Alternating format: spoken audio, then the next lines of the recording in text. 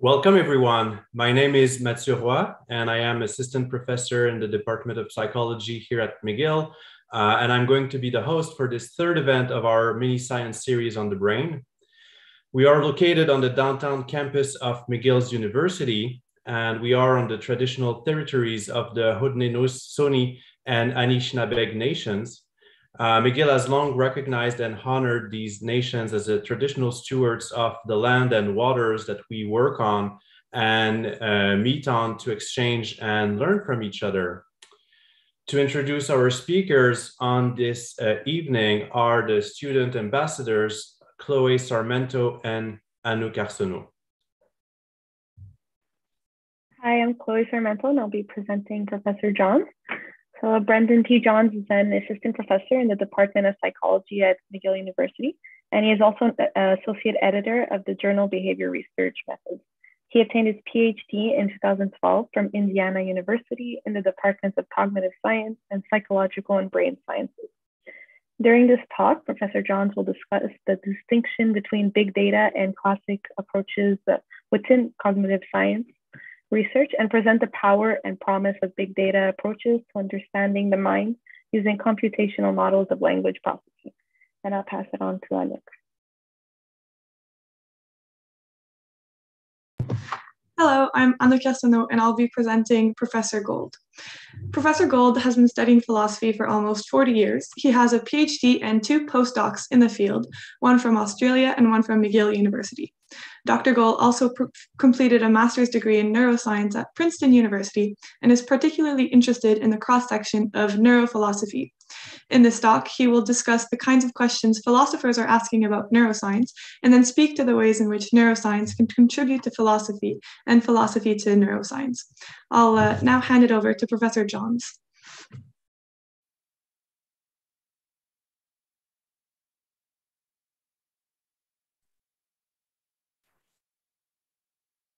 Want to see that? Is it good? Okay, perfect.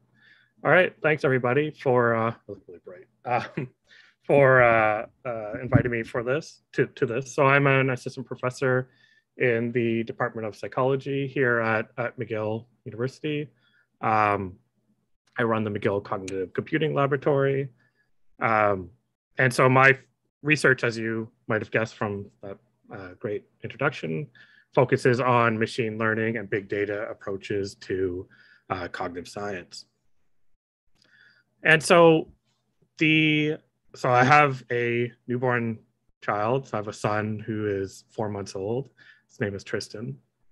Although he's a very gifted 4-month-old, he still has a lot to learn, right? So as human beings, we are, no matter at what point in life that we are at, we have an immense amount of information to acquire, right? For us to be functional beings, to interact appropriately in our environment, to communicate effectively, to have jobs, to go to school, there is just a massive amount of information that we need to retain and a massive amount of information that we need to harness to actually accomplish those things.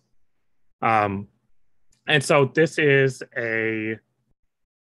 been a problem that has sort of stymied and interested philosophers and scientists for millennia. So you can go back to, in Western philosophy, go back to Plato and Aristotle, which this was a major discussion point. So there's an entire field of philosophy called epistemology, designed around the study of knowledge and how it's done and how it's represented. And so given that I am giving a talk with one of the foremost philosophers of the mind in Canada, I put together a talk that is my most philosophical, as you could say. I almost failed my undergraduate philosophy of mind course, so Ian will have to give me a grade on this when I'm done. So the reason why people have been really interested in this is that if you look at the types of information, the types of knowledge that, say, a typical undergraduate has acquired, it is an immense amount of information, right? They've read X number of books, they've interacted in X number of situations, and they can be completely functional or mostly functional adults. And so various theorists across sort of the ages have theorized about how this is possible. So Plato had his own ideas about sort of what we would call innate knowledge, but this is best sort of encompassed by Noam Chomsky, who is the father of linguistics, and he was a major figure in the development of cognitive science and cognitive psychology through some of his criticisms of behaviorism at the time. So at the time, Chomsky, when he was a young researcher, behaviorism was the dominant approach in psychology, and behaviorism was completely devoted to understanding the relationship between the inputs that people receive from the environment and how that's related to the types of behaviors that people have. And according to behaviorist theory, there couldn't be any middle room. So they completely ignored sort of the stuff that's in the mind, and they were just interested in this input-output machine. And Chomsky famously had a couple papers early in the 1950s criticizing one of the major behaviorists at the time, B.F. Skinner. And through that research, Chomsky proposed this sort of all-encompassing theory of language processing, proposing essentially that much of our ability to use language was based in what he called an innate language module. That is, there is a part of our brain that's completely sort of dedicated to the human ability to process language, and every single human being has this same module. And this was very coherent with lots of theories that were emerging in computer science at the time. It was coherent with a lot of the things that were going on in the development of computer programming languages, for example. And so when we boiled these approaches down, what both Plato and Chomsky proposed was that in order for people to actually behave as intelligently as they can, as we can see people behave every day, there needed to be some sort of innate component to their mind, right? There needed to be some genetically encoded information that allowed people to actually acquire as much knowledge as they are seemingly capable to do. And so this was, this prompted Chomsky to make an argument that doesn't receive too much attention today, but was very well studied through the 60s and 70s. And it's what he called the poverty of the stimulus.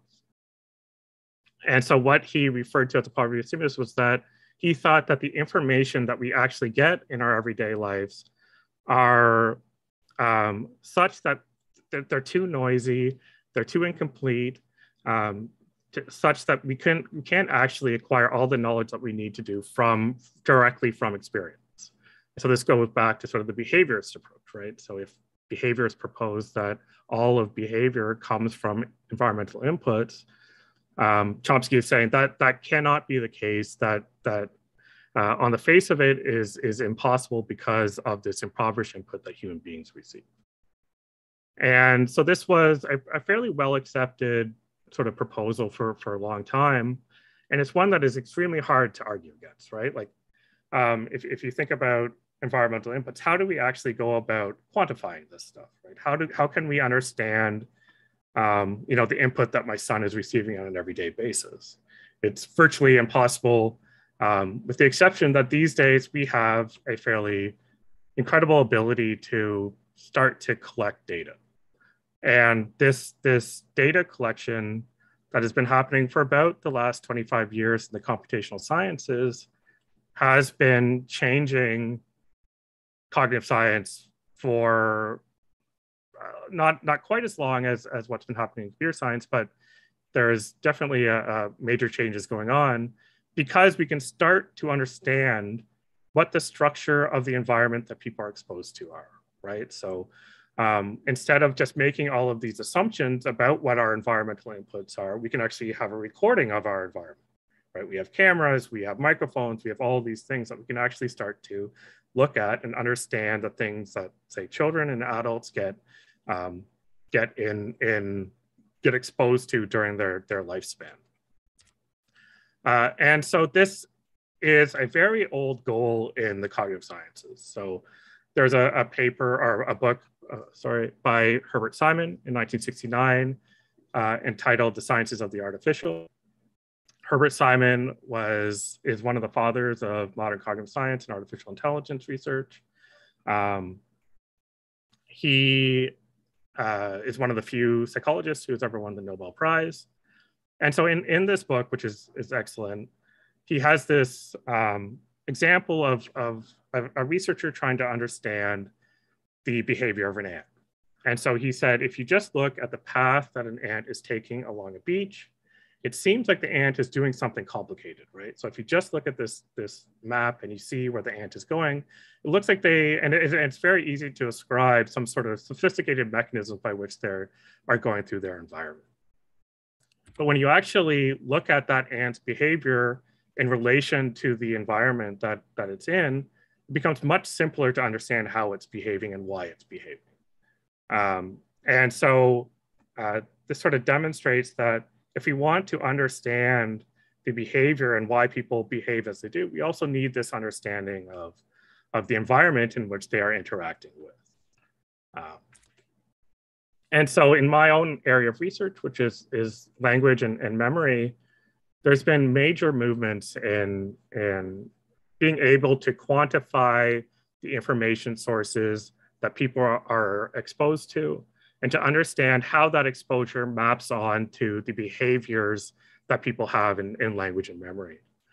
And so particularly what the major change that has happened is that we have these massive corpora of, say, newspaper articles, of social media, of all these things that people read on an everyday basis.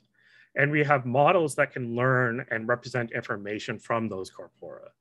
And so we can take a learning mechanism, right? We can take some sort of cognitive mechanisms about how we think people are learning from text or learning from language, and we can embed that model within that realistic language environment. And we can see how that model learns. We can see how it performs on various tasks, and we can see how it maps onto the behavior of people at different time points. And so we are constructing these sort of virtual environments to train our models in that are, compared to what my son is going through, extremely limited.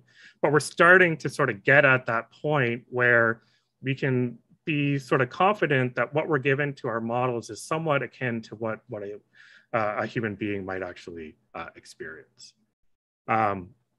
And so this provides cognitive scientists an additional tool by which we can start to really sort of figure out what do we need to build into a system to get it to explain data, and what comes naturally or what comes free to us by virtue of just being a human being embedded in an environment, being in a body, interacting with others, getting experience from our physical environment. Right? Our environment is extremely informative. It's relatively complex, but it's also redundant, right? We see the same things over and over again. Typically, when you wake up in the morning, you get your cup of coffee, you read the newspaper, you go to work. And so all of these things are informative and provide us with new knowledge by which, or new experiences that we can learn from.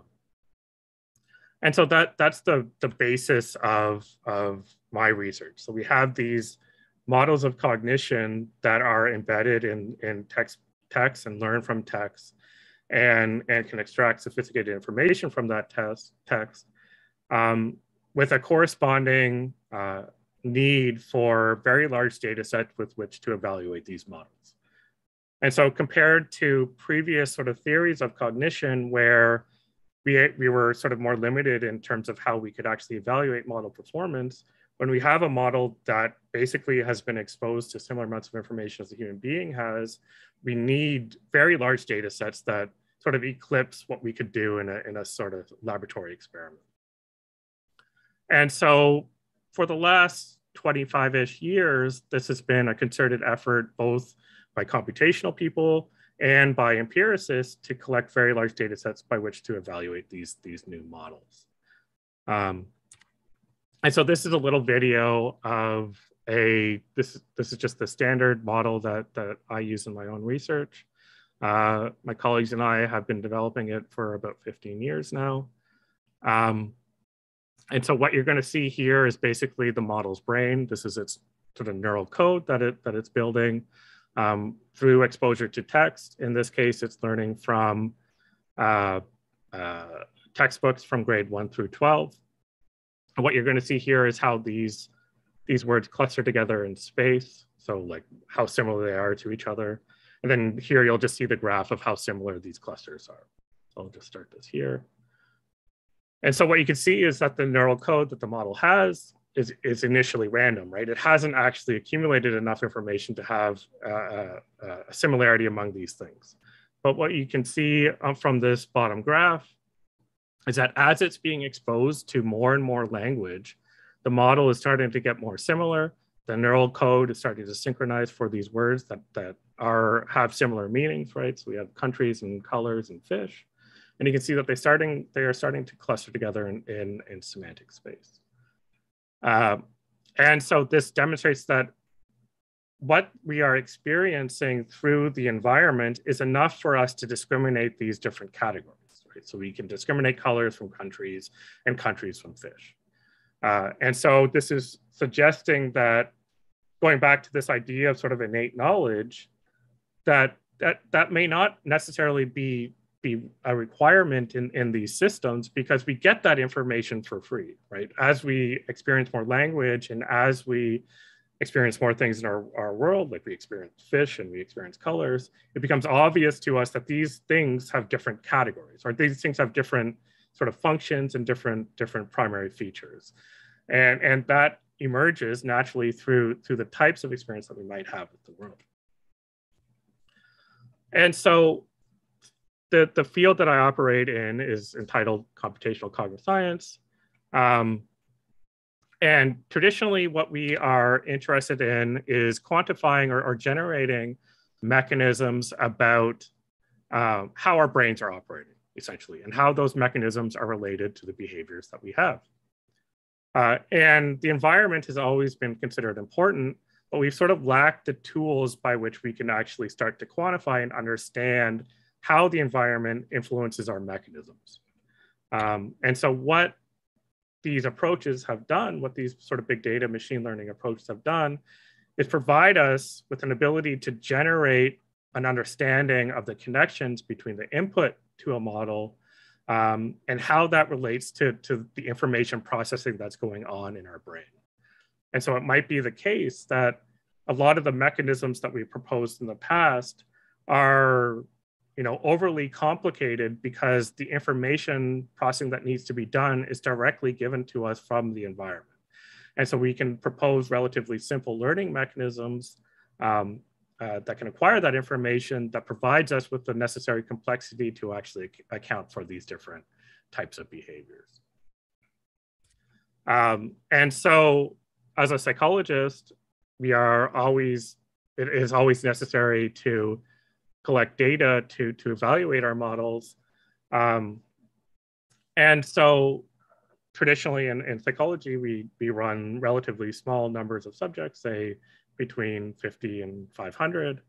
But recently, what's been happening, and in relation to the development of these types of models, is that people have been running, or other researchers, myself included, have been running very large studies that look to collect data from 1,000 to hundreds of thousands of individuals so that we can get a good understanding of what the population of people look like.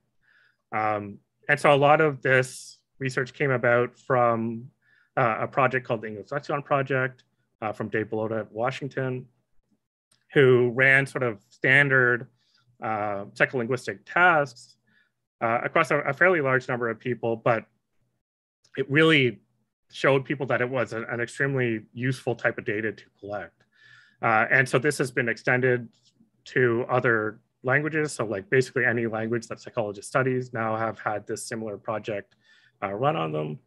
And I edit a methods journal, and my main editing job is just going through all of the various big data projects that are being run in psychology these days. And there are an immense amount of them. And for most of them to be useful, require these types of models that can really sort of scale up to this type of data. But this provides a very different approach to the development of theory of cognition. Traditionally in psychology, we use what's called the hypothetical deductive approach, which is that you propose a hypothesis or a theory about how something is working. You collect some data that is designed to evaluate the sort of ability of that theory to account for that data. If the theory accounts for it, then you move on to your next experiment. If it doesn't account for it, then you reject your theory and modify it as necessary to account for the data. And so you have this sort of circular logic where you are continually collecting data and modifying your theory in response to it. In this sort of these new approaches, we use something called abductive reasoning. So instead of starting from a theory and collecting data based on that theory, what we're doing is starting from data, right? We're starting from these very large data sets of human behavior. And we are starting, and we try to infer the types of mechanisms that could be used to actually produce that behavior, right? And so let's say you're interested in social media. There's lots of variants and lots of interesting human behavior on social media. If you want to have an account of how and why people are behaving on social media, you need to start from this sort of analysis of communication patterns or whatever on Reddit or Twitter. And so your theory is starting to emerge from your data rather than your data starting to emerge from your theory. And so this is not a standard approach in psychology, but I think it's one that can be very complementary to standard approaches that people have developed through the history of psychology. So that's my spiel. So I think like most sciences, psychology is going to be heavily impacted by machine learning. It already has been in many areas, such as data analysis. But in terms of even cognitive theory and developing, our ideas about how people are or why people are behaving such as they do, I think there are lots of fruitful avenues out there that are going to open up in response to this. But I do think it is a very different approach than has typically been taken in our science, and I think it is something that we need to be a little bit conservative about in terms of just being full flung and diving headfirst into it. We still need to be sort of grounded in the typical methodologies and understandings that psychologists have developed over the last 70 years or so. All right, I'm out of time. Thank you.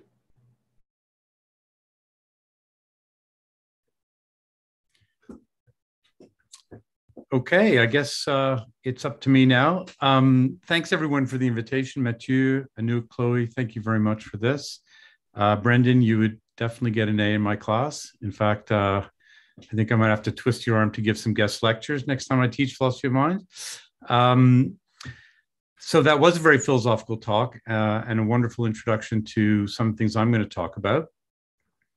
Let me just share my screen. Okay, so my title in a way is a little puzzling in the sense that it's not really clear what philosophy is doing in a mini science series to do with the mind, with neuroscience and the mind. I mean, after all, we don't have a philosophy of the kidney, we don't have a philosophy of the spleen. Why do we have a philosophy of the brain? Well, I think the answer is not going to be terribly surprising. We now believe that the mind is somehow identical to the brain or identical to what the brain does. And so as the great visual physiologist Semir Zeki put it, the problems that philosophers have always been wondering about are now also the problems that neuroscientists are wondering about. And if philosophers really want to be able to understand how the mind works, then while we don't have to become neuroscientists, we probably have to learn something about the brain and where the brain and its functions fits into our understanding of the mind and its functions. Now, philosophers have actually been interested in two really broad sets of questions when it comes to the brain. And I thought I'd do a bit of a once-over lightly, rather than talk about my own work, just give you a bit of a feel for this field, which will undoubtedly be unusual to most of you, because it is a pretty specialized field. One set of questions that philosophers are interested in is really part of a much larger investigation of philosophers interested in science. Okay, so as you all know, philosophy once did what we now call science, and eventually science became its own thing. But even from the time that science became an independent study, philosophers have been exceptionally interested in science, both because science has been asking similar questions to some philosophical questions, and also because science is telling us about the universe and philosophers want to understand the universe. So there is a field that we usually call philosophy of neuroscience, which is kind of parallel to fields that already existed, namely philosophy of physics, philosophy of biology, philosophy of psychology, and so on. The second and more familiar field of interest for philosophers involves looking at the results of neuroscience in an effort to see how they might affect our own research. So not looking at the science, but trying to learn from the science about questions that are still philosophical. And this field's usually called neurophilosophy, a name that was invented when, in a way, the field was created by one of my heroes, Patricia Churchland, a Canadian philosopher who worked for most of her career at San Diego. In 1986, she wrote this book, Neurophilosophy, which sort of inaugurated the field. So what I thought I would do then is give you an overview of the philosophy of neuroscience, give you some feel just for the kinds of questions and topics that philosophers are interested in, and then spend a few minutes talking about the neurophilosophy. And here what I thought I'd do is take an illustration, an interesting illustration, rather than give you a survey, just so you get a bit of a feel of the crosstalk between neuroscience and philosophy. So let me start with philosophy of neuroscience. Sciences typically have as part of their conceptual framework a number of fundamental concepts, the kind of things that intro to the field courses teach, that every first-year student learns about. And some of these turn out to be quite complicated, even though they first appear to be simple and basic. And philosophers have taken an interest in these. So let me give you an illustration of one, the receptive field. So the receptive field is a way of classifying sensory neurons, neurons that are devoted to perception, visual perception, auditory perception, and so on. And first and foremost, the receptive field of a neuron refers to the part of space that the neuron's interested in.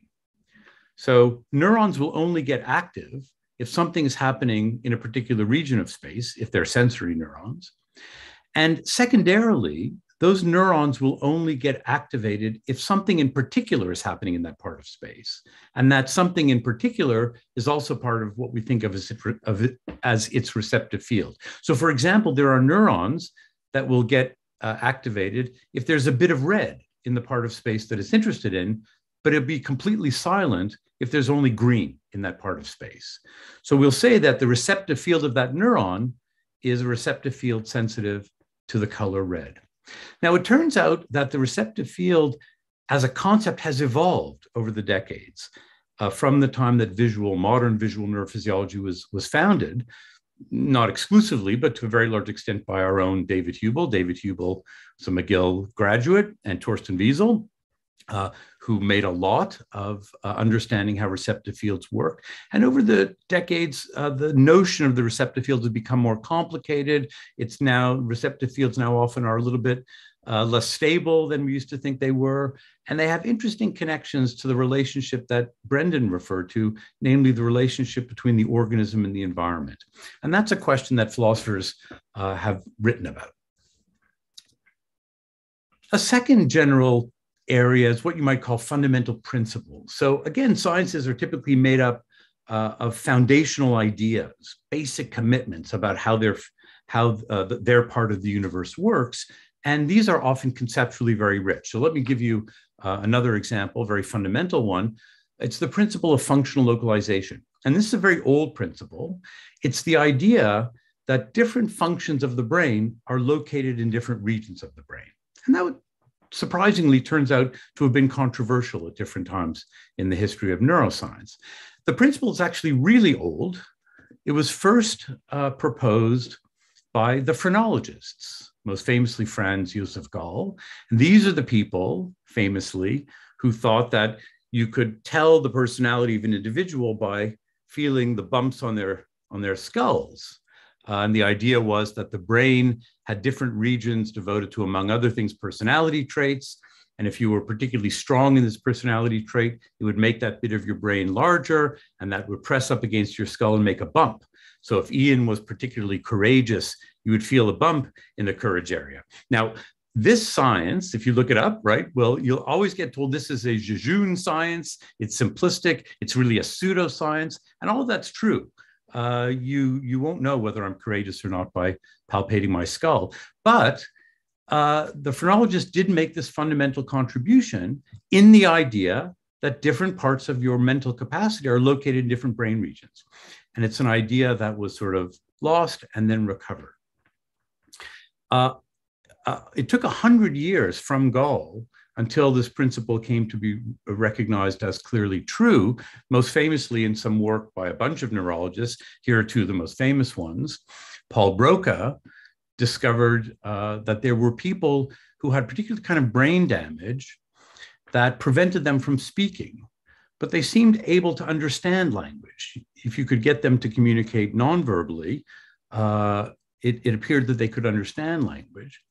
And about 10 years later, Carl Wernicke found that there was a region of the brain that, when damaged, seemed to prevent people from understanding language, but they could speak. So they could babble incoherently. They could produce the motor behavior associated with language, but not the meanings of language. And so they discovered not only that language is located in a particular part of the brain, but actually the subfunctions of language are themselves located in different parts of the brain at some distance. So that's the principle of functional localization. A third topic has to do with methods that Brendan also mentioned. The most famous of these, of course, the one that most people know, and that's used all over cognitive neuroscience, is brain imaging, particularly functional magnetic resonance imaging.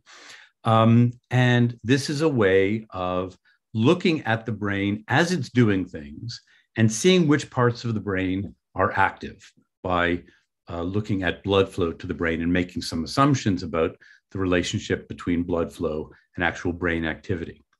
Now, let me give you an example of why this is controversial by telling you something that's only for this audience. If anybody repeats this, I will deny it, especially if you repeat it to any neuroscientists you know. Some philosophers, and I include myself among them, think that brain imaging tells us much less about how the mind works than lots of neuroscientists think.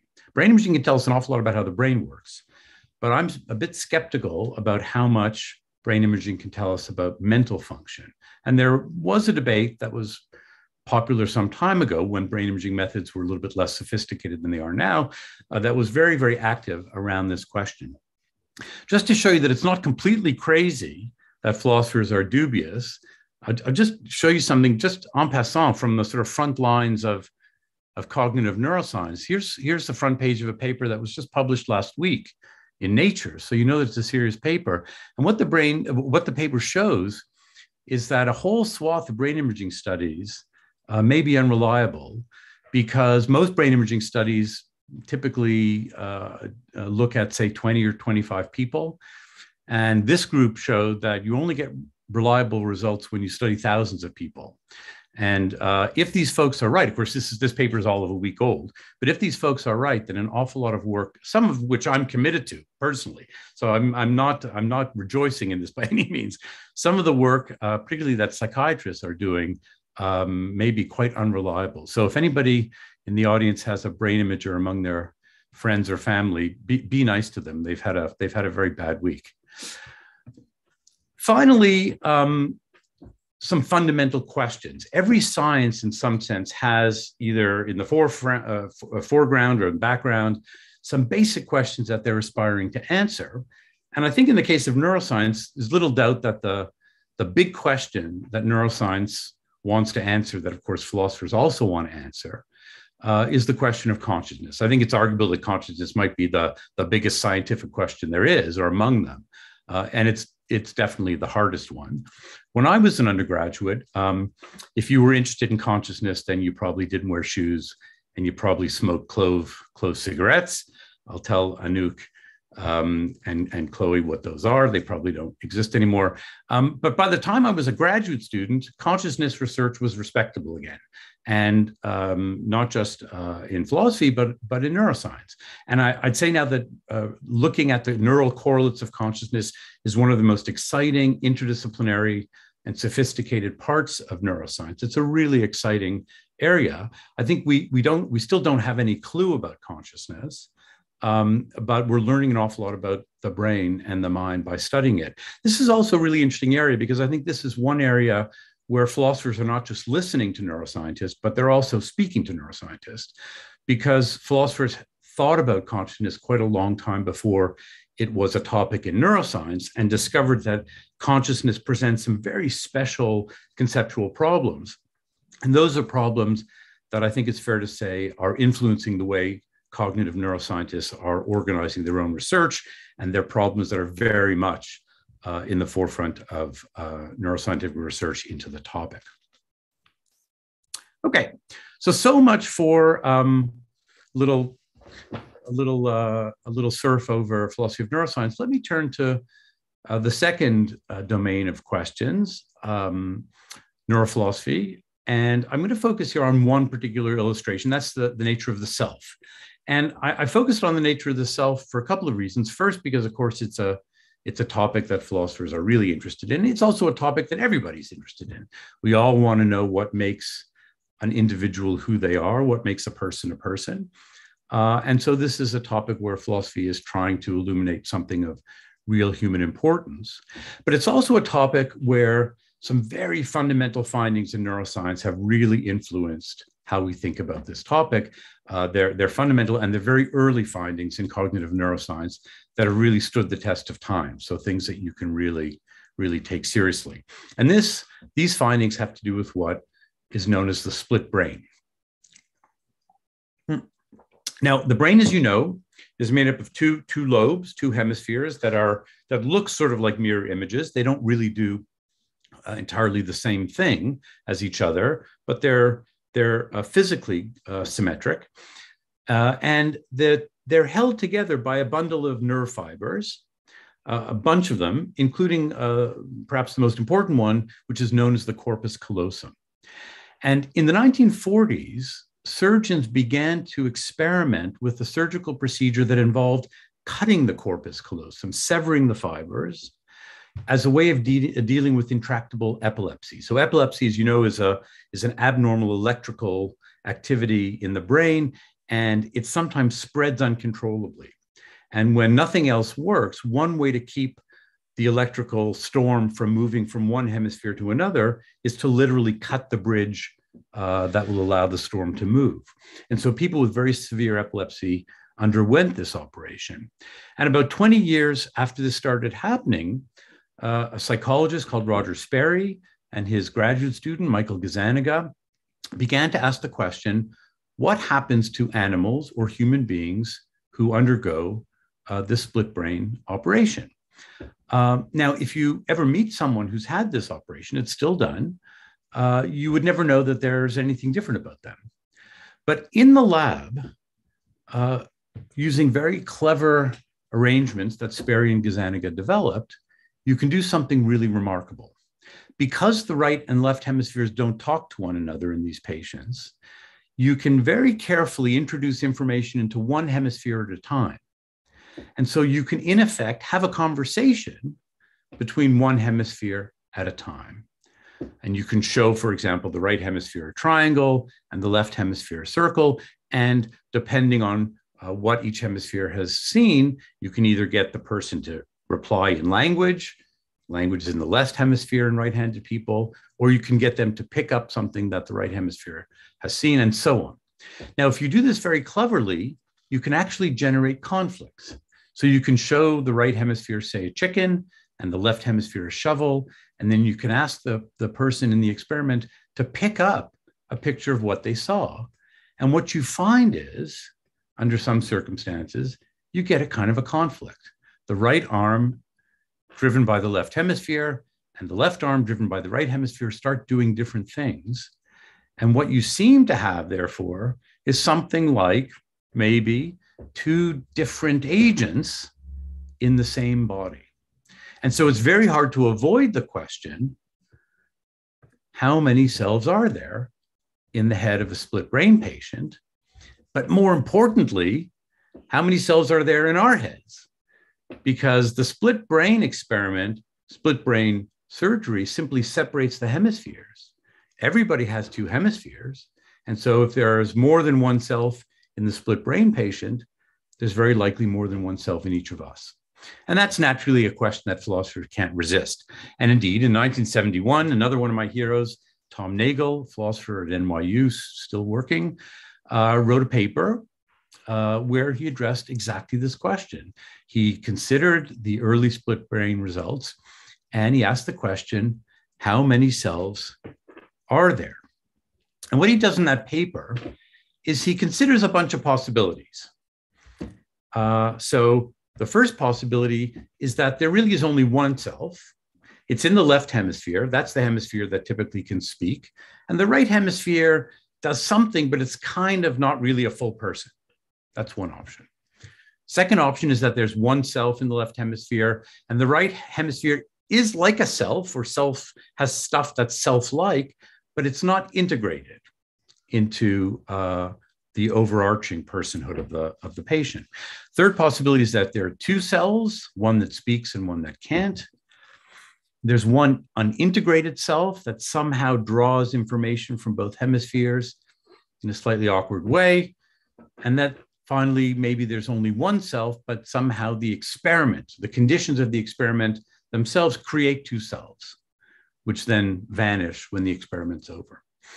Now, I don't have time to take you through Nagel's arguments, but what he does in effect is he shows that none of these options is really satisfactory. And what he concludes in a sort of typically philosophical way is that the problem was the question. The question presumes that there is an answer. There is a whole number that is the answer to the question, how many cells are we? And what Nagel argues in effect is that there is no such thing as the self. What we have are a range of different mental functions, which in healthy, well-functioning people are sufficiently integrated to, as it were, give the impression of a unity to other people. And similarly, other people who are well integrated give the impression of a unity to us. But that really is kind of an illusion. And so the bottom line for Nagel, as it is for other philosophers for other reasons, is that the self is really kind of vanishing. Now, one of the interesting things that this view raises, if it's true, is could we do without the idea of a self? So let's suppose it's true that there is no self. The notion of the self is pretty important in the way we think about ourselves and our culture. For example, if I do something wrong, if I steal something, I go before a judge, the judge is going to say, you, Mr. Gold, did something wrong, and so you must be punished. It's not going to do me much good to say, sorry, there is no me. There's just a bunch of integrated functions in my brain. That won't wash. So the notion of selfhood is at the center of our concepts of agency, responsibility, reward, punishment, legal and moral, and so on. And so if the self is truly an illusion, then the question arises whether we can do without it and what it would look like if we tried. And that, of course, is a question for philosophers, if anything is. Thanks a lot.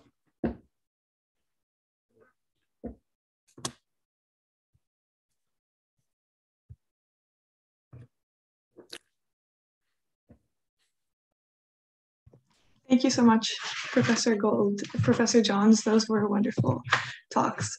So our first question is for Professor Gold. Could neuroscience contribute in other ways to the investigation of the self? Undoubtedly, it already has. I've already mentioned something implicitly that's relevant, which is the idea of a bunch of integrated capacities. So another very famous philosopher, Daniel Dennett, has argued that you don't need to appeal to anything as recherché as split brain experiments to argue that there's no self. What is the self, Dennett says? It's the place where all the information comes and all the decisions are made. Now go and ask a neuroscientist where that place is in the brain. And what you'll be told is there is no such place. And so the self really is an illusion.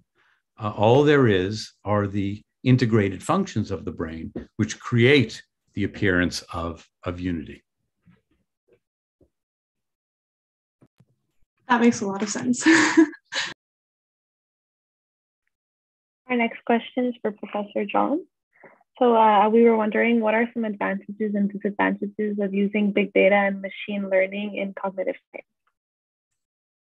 So I think, yeah, in my talk, I sort of went through the advantages. I think being able to understand the sort of information sources that people are exposed to on a very large scale is a really important trend and will advance cognitive theory quite a bit in the coming years.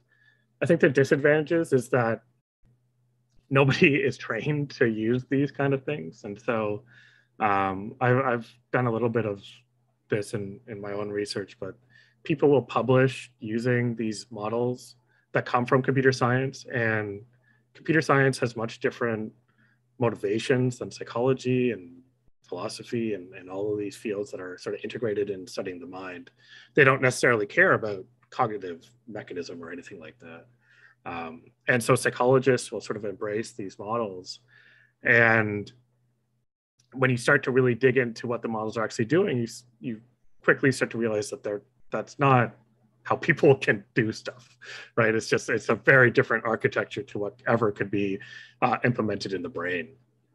And so I think there's a lot of, it's going to take years to have a shift towards where people are sort of fluent in their ability to actually sort of think critically, like we are sort of trained to do about everything else in our sort of day-to-day life about these kind of algorithms, because people just don't have that background.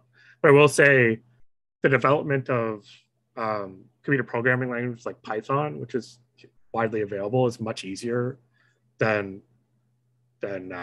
previous, like C or Java or whatever. And so that's definitely made it more accessible to students. And like the students that I see and kind of come through my lab are so much better prepared than I was even. And so I think it's very promising in terms of the types of education that many students are getting these days. Thank you so much.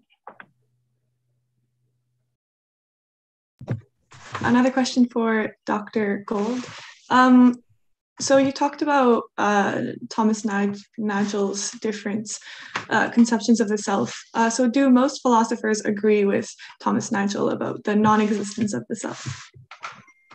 There is a very big group of philosophers who do agree with him, though probably not for the reasons he gives. It's interesting that the idea that the self is an illusion is actually quite an old idea. It's a very old idea in some parts of Indian philosophy. And those of you interested in Buddhism will have heard the no self view. There's actually some pretty sophisticated philosophy behind it that comes much earlier in the Eastern tradition, in the Indian tradition, than it does in the West. But in the West, the philosopher David Hume, who's a philosopher who lived some centuries ago, had already advocated the view that the self is an illusion. And without going into too much detail, his argument is roughly this. Look into your own mind, he says, and try to find yourself, right? See if you can notice yourself thinking or notice yourself doing something. What you find is you don't notice yourself, you notice a thought or a sensation or a feeling or an emotion or something. What you notice are the contents of your thoughts And the self, the person, is a kind of a construct, is the thing that's supposed to be the container for all of these things. But in fact, there's no evidence, Hume says, that the container exists, only the things that are contained in it. And so he has a view that says the self, if it exists at all, is a bundle. It's just a bundle of mental states. And really what he thinks is that there is no such thing as the self. And as a result, we really do change over time. As we lose some memories and we gain some new ones and have, old experiences and new ones take their place, we're changing. We're not utterly different from day to day, as long as we don't have mental or neurological illness, but we are genuinely changing. And so the self is really a fluid thing, in some sense, a thing that doesn't really exist at all. Interesting. So my colleagues and I, this is a long-ranging project, but there's this notion of decentralized cognition that emerged in the sort of 70s in response to what are called prototype models of categorization. And so there's a notion of language that there isn't any sort of centralized storage of words or sentences or whatever that a typical model might propose. Like dog isn't this thing that you have stored, but dog, when you need to use it, is retrieved from whatever you're experiencing at the time. So that's yeah. I don't know about philosophy of self, but I mean, in psychology, we've explored types of theories like that. I think it's I think it's sort of it has to kind of be right, because nothing is the same. It's all depending on how you want to use it. I think that's absolutely right, actually. I think that those are the kinds of data. I mean, whether they're those particular data turned to be right or wrong doesn't matter. As you say, Brendan, it's the general view of how the mind and brain work. It's just much fuzzier and more fluid and decentralized and kind of responsive to a particular situation. To have anything like this kind of permanent, unchanging entity, which is you, Yeah, I completely agree with that.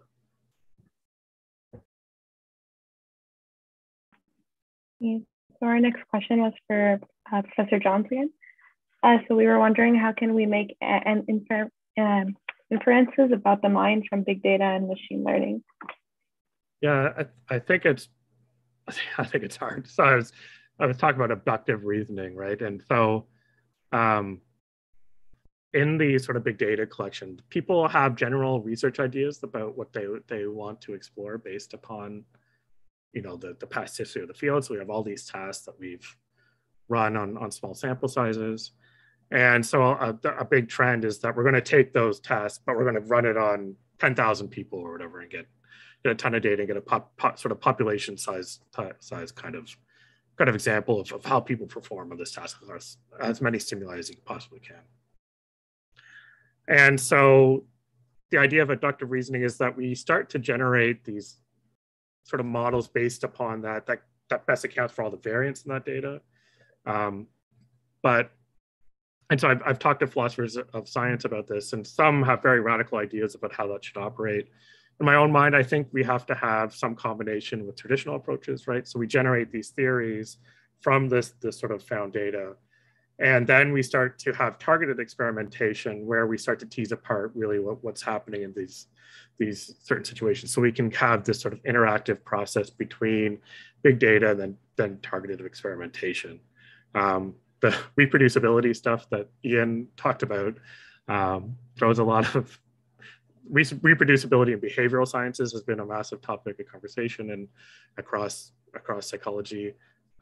This fMRI stuff is really important and it's going to bring a lot of questions about how we can infer, relationships between brain and behavior from that type. But yeah, so I generally think psychology, even though it's considered like this sort of young science, actually has from a philosophy of science perspective, it's a very rigid sort of theory construction process. And so I don't think we can throw out that, but I think this sort of adds an additional tool by which we can start to integrate different types of theorization.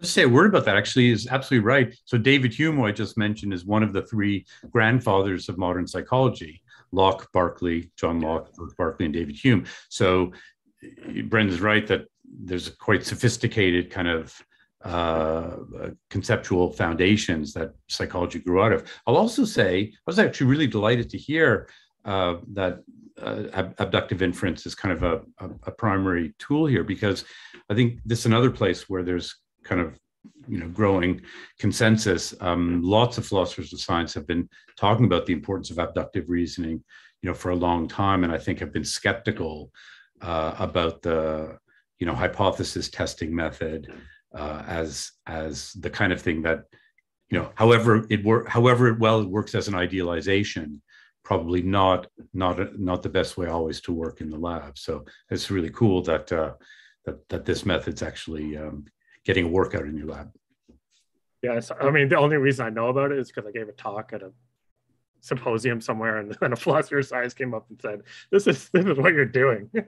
We've talked about this for 40 years now. And so I was like, oh, yeah, we're not we have something that we can contribute. Yeah, exactly. So it was a fun symposium. Okay, so thank you, Dr. Johns and Dr. Gold, for these two very interesting presentations and very interesting discussion. So I would now like to thank the speakers officially with a gift. Although, Ian, I don't know if you remember, but you know that I'm a brain imager, right? So I know, and my heart went out to you when I saw the paper. Yeah, we can talk about it, but I'm not sure you'll get your gift. So, all right. It's only because we're friends that I knew I could say it. All right, so you're going to receive a postcard from the Red Pat Museum. So this is your first gift. It's a very special postcard. It's stereoscopic. And when you open it up and look through it, you get to see this dinosaur in 3D. So the Red Pat Museum is Canada's oldest museum. It is located at McGill. It was opened in 1882, and it used to be open to the public, but unfortunately it's currently closed. But they are still working, and we are also sending you some of the museum's publications, which are still accessible at the gift shop. So even though you don't have access to the museum, you have access to the museum's exhibit through the book. For instance, here you can all learn about the minerals that are in the museum's mineral gallery. Last part of your gift. Yeah. So I'm asked. We hope that we won't be needing those for a long time now, but you'll have another one to add to your collection. And finally, the Red Pat is also running a fund-raising campaign. So the outreach team is currently building discovery boxes where instead of schools coming to the museum, they can send these boxes in the schools and in remote communities and in underserved communities. And we would really like to have these boxes full of amazing things like minerals, fossils, skeletons, bones. So this campaign is running as part of McGill 24 crowdfunding, and it ends on May 12th. So all donations are welcome. So we'll see you next week, next Wednesday, for another presentation by Drs. Anna Weinberg and Cecilia Flores on the adolescent brain. So I would like to thank the speakers again, and thank you for coming in tonight. Bye-bye. Have a good evening. Bye.